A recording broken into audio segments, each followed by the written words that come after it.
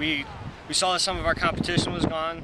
Didn't really affect anything. We knew we just had to go out, basically run for a good time, make sure our handoffs are down coming late into the season. And then 4x4, we were hurting because we were missing 2 of our guys. So 2 guys, Jordan Flores, we